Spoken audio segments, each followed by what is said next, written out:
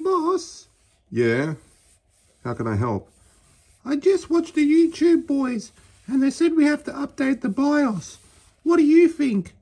Well, that all depends. Who said it? Well, Linus said you should do it, and so did J2Sense. He knows what he's doing. He's got 4 million subscribers. Well, what'd the other boys say?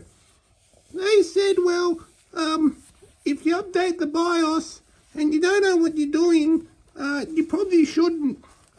Maybe just wait and maybe get a professional to tune it or start learning how to overclock because, I don't want a broken CPU.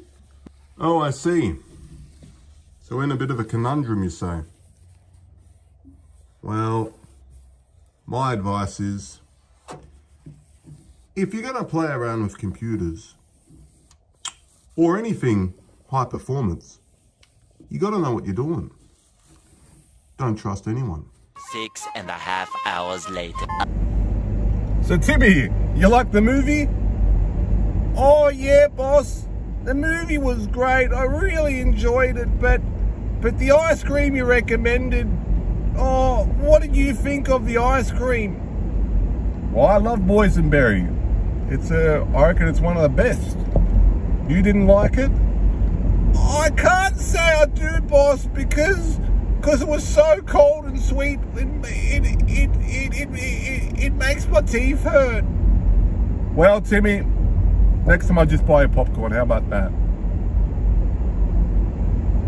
Oh, by the way, boss, while I was in the bathroom, I was watching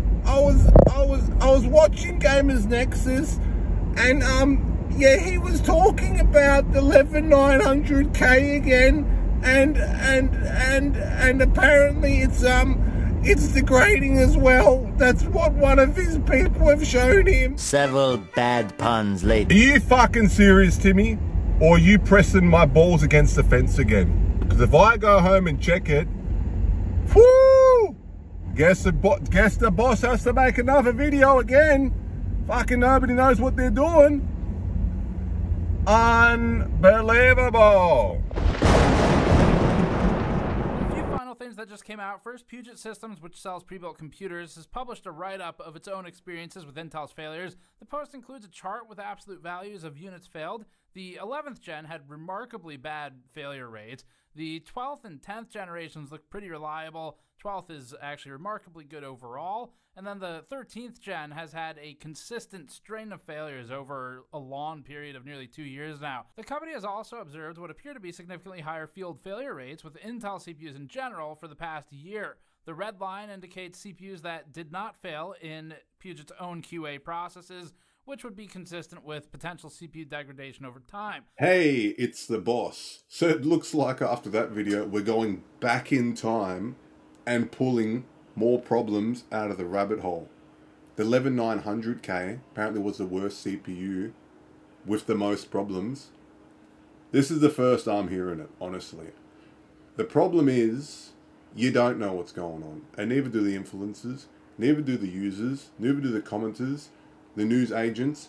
Whoever's publicizing it, it's just blown up crazy. You're all crazy, honestly. The problem is, the CPU demands so many volts, right? The motherboard, the BIOS isn't set correct, so it's giving it too many volts. It just needs to be tuned from the box. That's it. It's all done. There's a problem with the BIOS. It's same with the problem with a driver. If the driver's not right, it's not going to work good. But this, with the CPUs, obviously because the volts are so high, it's degraded the chip. And you guys are just grabbing everything and, oh no, it's this and oh, it's that and she said this and he might have said that. It's getting a bit wild.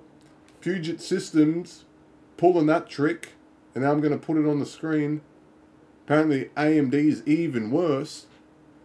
What the fuck is going on? So, we're going to watch a bit of this, and we'll watch a bit of that, and then you're going to come up with the conclusion, and you're going to write in the comments and see what's wrong and what's right. I have had enough of this situation. It is completely, it's dog water. It's fucking fish soup. And Timmy knows it. That could be part of your problem, and seeing as it's a physical issue with the chip, that wouldn't be fixed with a microcode update, so you will need to RMA to Intel. You got two options, baby. Two. You can be a victim, or you can take care of yourself. That's it. Those are your two fucking options. Victim, take care of yourself. Now, take care of yourself is way more difficult, isn't it? It's much easier to sit in a corner and cry like a little bitch, isn't it? I fucking diagnosed the problem like a year ago. My entire Discord is fine. I'm like, here's how we fix it. And the hardware space is like, no, he's not mad enough. Why aren't you mad, Jufus? Be more angry on my behalf. Okay, and if you look at the Verge's article too, damage is permanent. Well, yeah, no shit. You degraded your silicon, right? Now, technically, there's no fix for degradation. You can't reverse degradation. There's no fix for that shit. As you can imagine, we talk about the failing CPUs and Intel's involvement and the fact that the motherboards still own a huge piece of this, even though the Intel statement said their microcode. There's much deeper nuances to why the dynamic between motherboards and CPUs is causing these failures. What can they do to keep their risk as low as possible? So the very first thing that was said is the number one thing you can possibly do is update your BIOS. The reason for that is the fact that many of these fixes are motherboard issues as well. I don't really have the time to go into a deep dive on this. I know Wendell has talked about it with level 1 techs. I know Steve has talked about some BIOS stuff, but he's more on the crusade against the brand, if you will. So we'll back off from that. But the Buildzoid has also done some amazing content regarding the problems with the motherboard settings and BIOS and the way that they're designed, which is just layering in the Intel problem. So really it's kind of the perfect storm between Intel not keeping close enough tabs on their board partners and keeping them within spec, and then the board partners obviously taking too much liberties with what the CPU's capabilities are when it comes to voltages, and sometimes undervolting or undervolting by the motherboard manufacturers has been causing instability problems. So that's why the number one recommendation is going to be to update your BIOS. Now that's scary for a lot of people. And most SIs do not recommend that their customers update their BIOS without using some sort of an installer or a guide from the SI themselves. The SI really wants to keep the customer's experience very curated so that they know exactly what the customer is doing. They need step-by-step instructions, which is exactly what Falcon provided for their systems. After the fact, you just do what I did in the last video there. Add a bit of voltage, lock the cores, find sweet spot. Simple as that. And now in the back of your head, you're like, wow, okay, so from now on, I'm going to be very aware of how my hardware is performing out of the box. I'm not gonna let these boost algorithms dictate how my hardware performs. You learn the lesson going forward. Yeah, you might have gotten fucked, but at least you're not playing victimhood and you're taking care of yourself. Dude, you want to talk about the BIOS bug that happened the other day in one of my consults?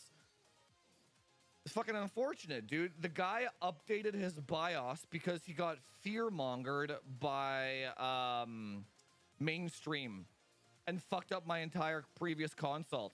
And then he had to pay another $500 for me to fix it because he was so scared. I was like, why'd you update the fucking BIOS, dude? A YouTuber said there was a major update from Intel. This is the only reason why I did it. I'm like, I hope you learned your fucking lesson. $500 lesson. Trust the guy you paid the first time. Mainstream tech tubers and these publications have no idea how much damage they're causing to real people, man. It's because they don't see these people suffering on the ground. They don't see them suffering. So they'll never understand that they're like, what they're doing is basically evil, dude, in my eyes. The shit that they're doing. It's fucking ridiculous, dude. Because people don't know what the fuck they're doing. Nobody has a fucking clue what they're doing, man. Let me...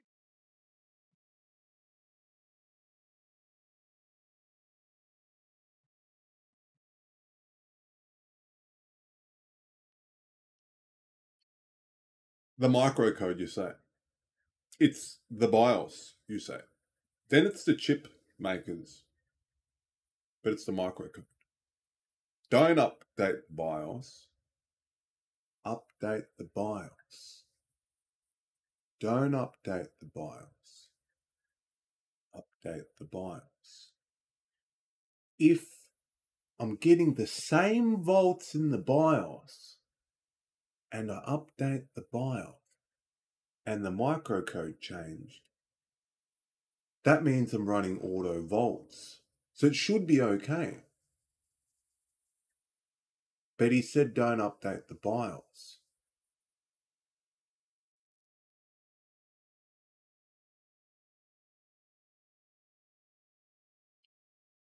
You're fucking delusional. You are. That's all I can say. It's come to the point of how can we recommend, now honestly, how can we recommend for people to update the BIOS if they don't even know what they're looking at inside of it?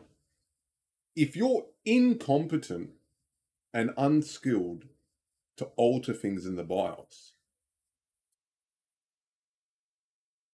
updating the BIOS isn't that simple. It really isn't. You could brick the motherboard. You could be in lots of trouble. And talking about motherboards, if you have a CPU and you put it in one motherboard and it reads out such a number of what voltage, say it's 1.45, 1.4, 1.5, baseline. Then you take that CPU and you put it in a different motherboard and you have a look at the voltage, it's going to be different. Because of load line calibration and all the settings and whatever's been changed with the gigabytes to the Asus, to the ASRoCs, to the MSIs, to the whole lineup. They're all different. They're all good, but they're all different. So it doesn't matter what motherboard you choose. The voltage is going to be different. Some might be a bit lower. Some might be a bit higher. But if the microcode isn't correct, that you should have checked from the factory when you first put it in and booted up, that's your problem. That sounds like a you problem, not an Intel problem. It seems like everybody was incompetent to check these things. That's why it's on such a high scale. Now, there's been a real acceleration going on here. You know, a real turbine effect of everybody jumping on Intel's back, it seems. I'm not too sure why. But apparently it's okay because Gamers Nexus said that Puget Systems, AMD's worse.